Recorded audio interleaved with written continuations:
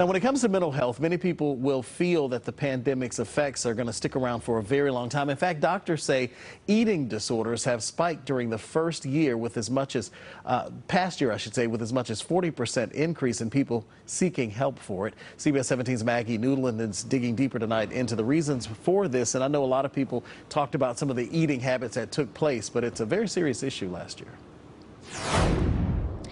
It is a very serious issue, and doctors say they are both seeing people who are dealing with eating disorders for the first time and people who are relapsing after recovery. Katie Regitko has struggled for years with an eating disorder. Before the pandemic, things were going better.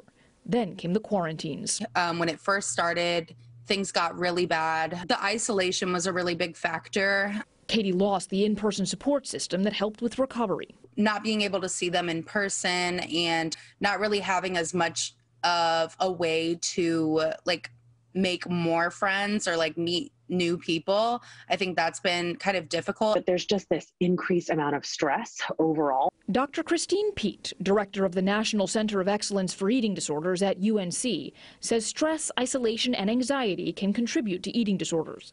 And since the pandemic, the program has seen a big increase in people who need help. We're probably tracking somewhere between 30 and 40% increase in referral volume. Eating disorders are these conditions that really tend to thrive in secrecy. Plus, you add in all the stress, there really is the opportunity there for an eating disorder to kind of sprout. She says she's also seen people who were in recovery relapse. The pandemic, just kind of made the conditions ripe for their eating disorder to come back.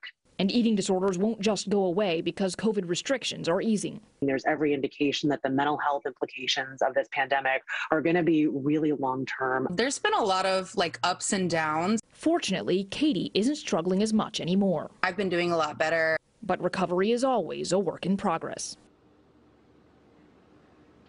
And some eating disorder centers actually have wait lists right now because demand is so high.